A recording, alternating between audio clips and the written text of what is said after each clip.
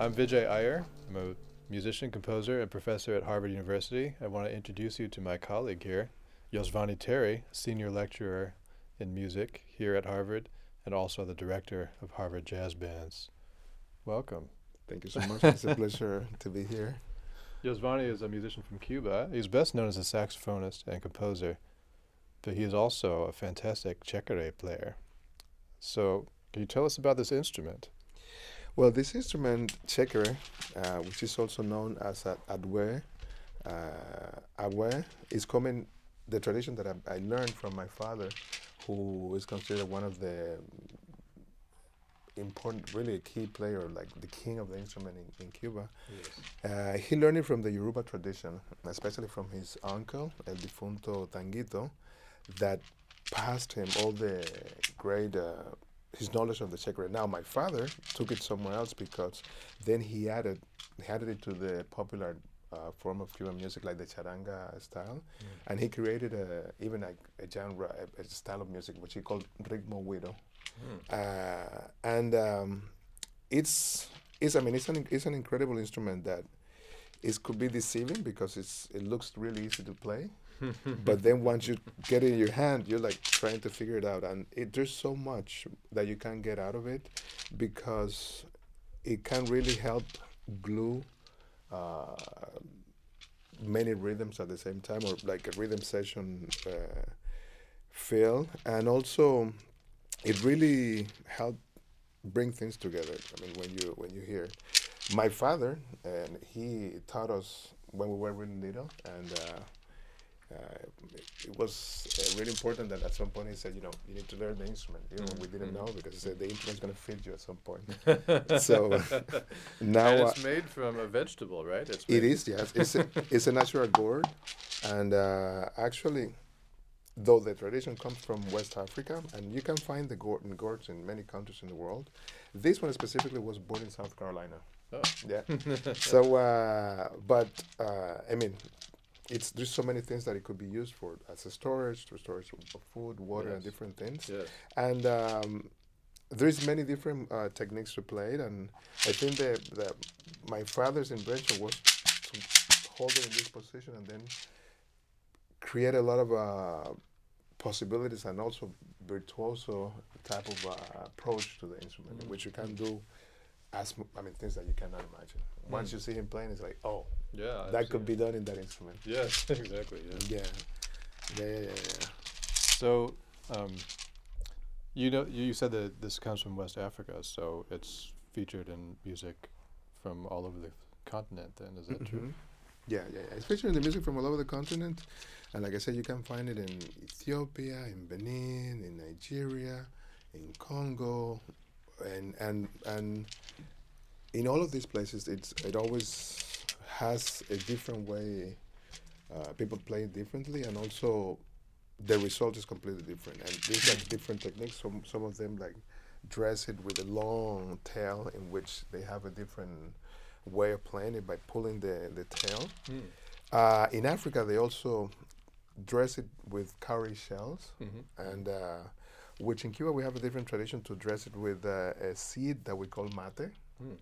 And but here, this is like the latest way to do it. We use different beads, and then with all these beads we can recreate a lot of different patterns. Yes. For instance, this pattern represents the double axe from Chango, who was one of the important kings within the Yoruba tradition, and those are the colors that represent him.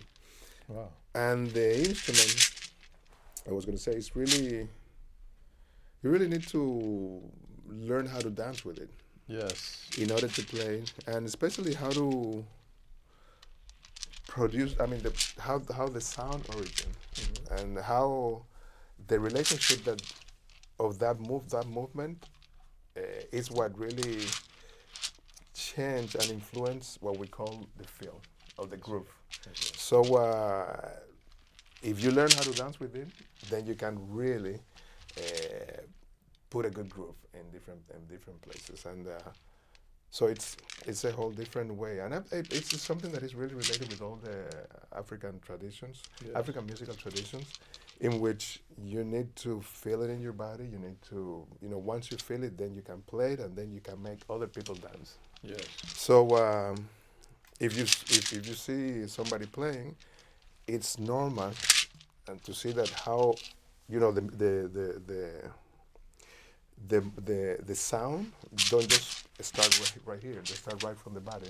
Right. And I'll give you an example.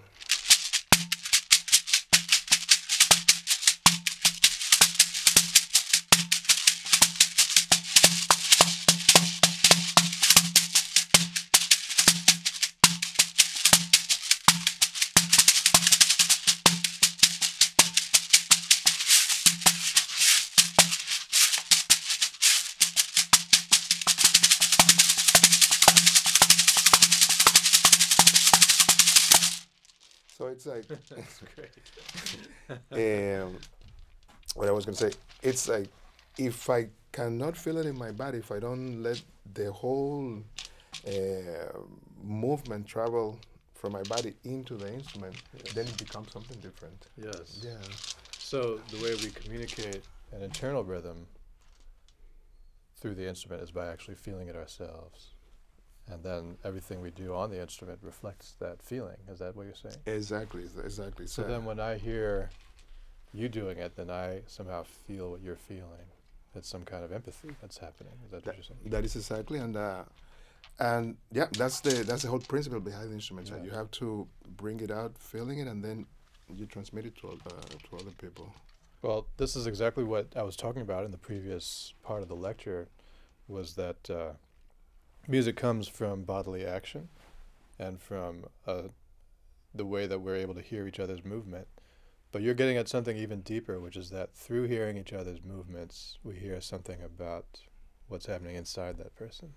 And that's a pretty profound insight about how music works, I think. Yeah. And it's almost a spiritual insight.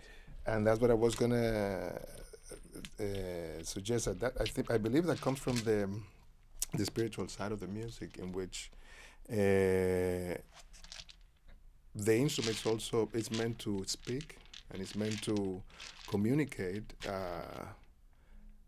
and it meant to be the voice of the orishas and of the different deities from their religious pantheon. So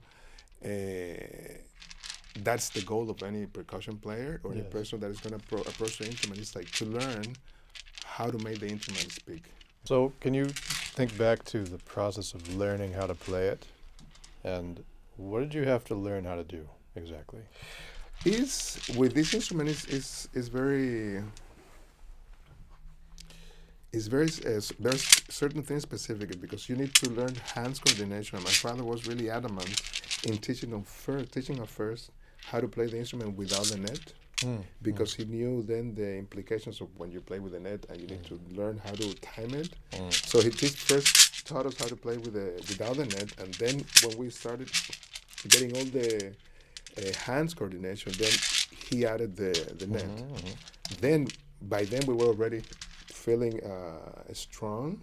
It makes a sound without it, though, right? Yeah, I wish I had one without the net so you could hear So what it sounds. It's a deep. Yeah, because you can hear the tone. Some of them, like the bigger, they have like really a deep tone. Yes. And then by then,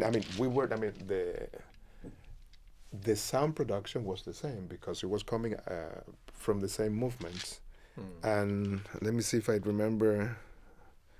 There was something that we would learn at the beginning that was like this.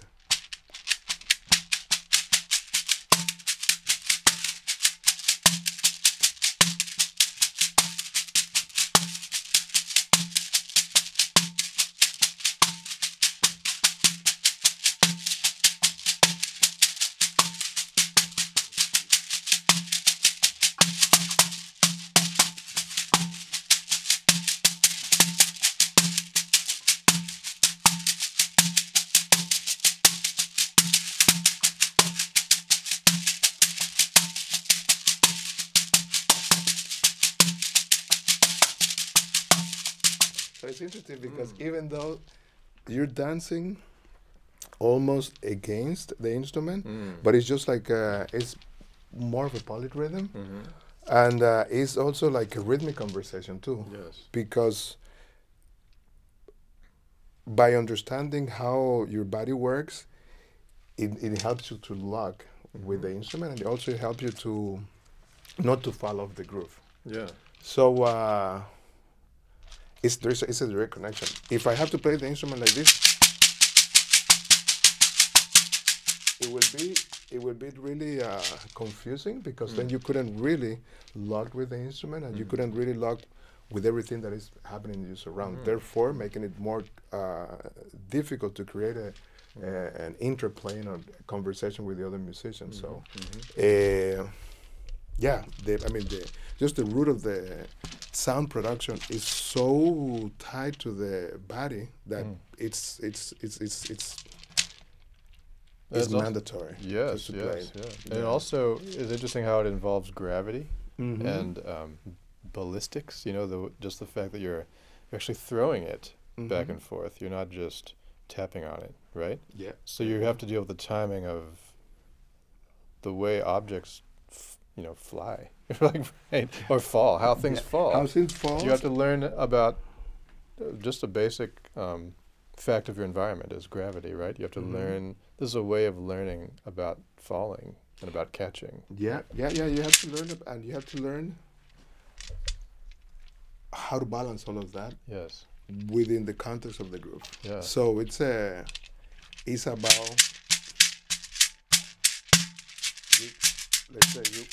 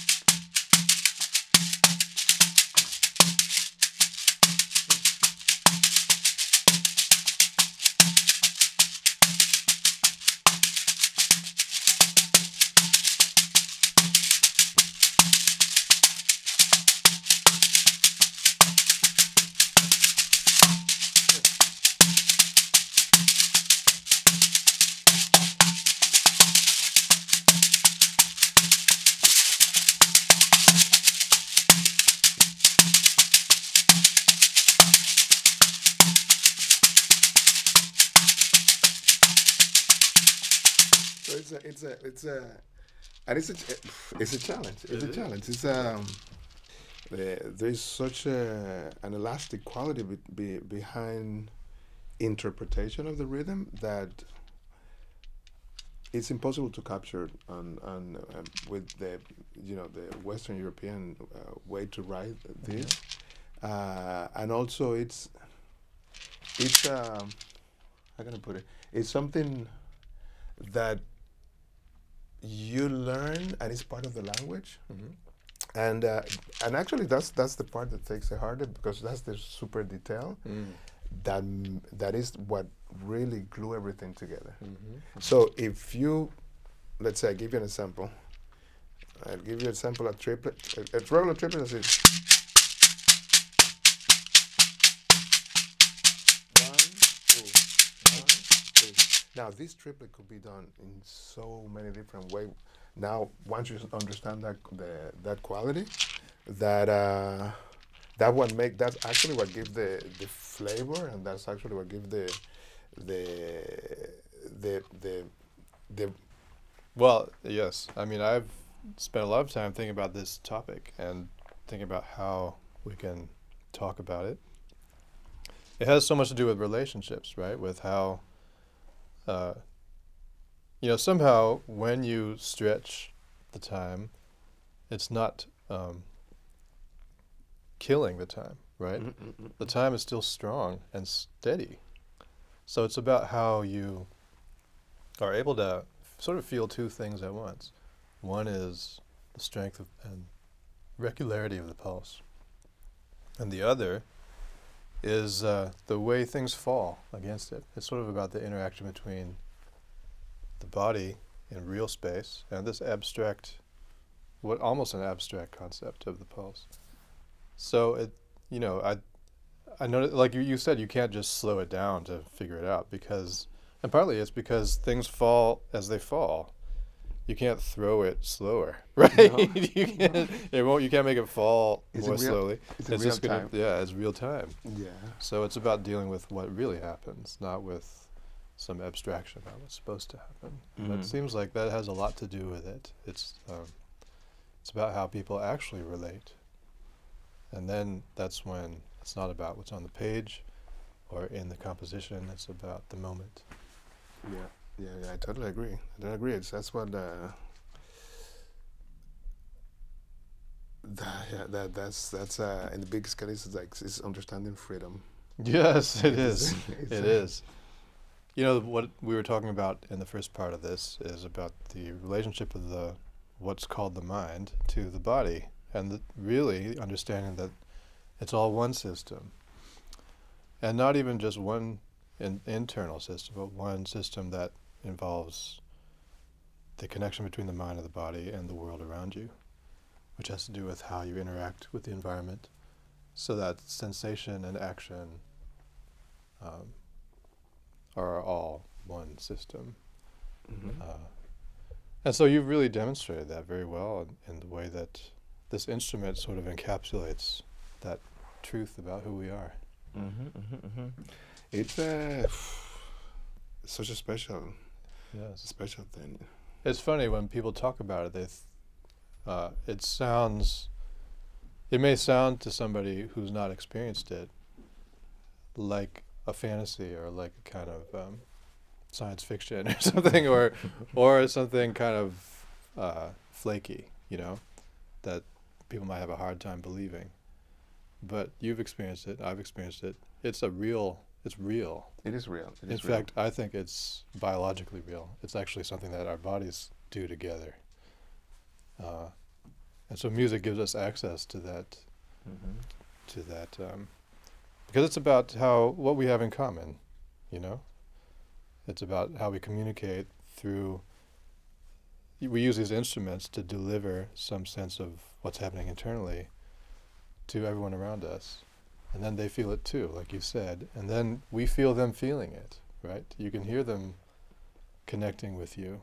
You really can. It's not sort of like imaginary. No. It really happens. It's not. Right? It's not. And it really affects your decision. See, I'm saying all this because this is a series on science and music. And what I'm saying is that this is science right here. It is. It is. For me, it's a profound belief. Yeah. That music is science. There's no question. And I always try to explain to people from where I'm coming from and from the different traditions that I was born, and how it really affects the way I look and I hear music, and the way I really feel and interact with music and with people.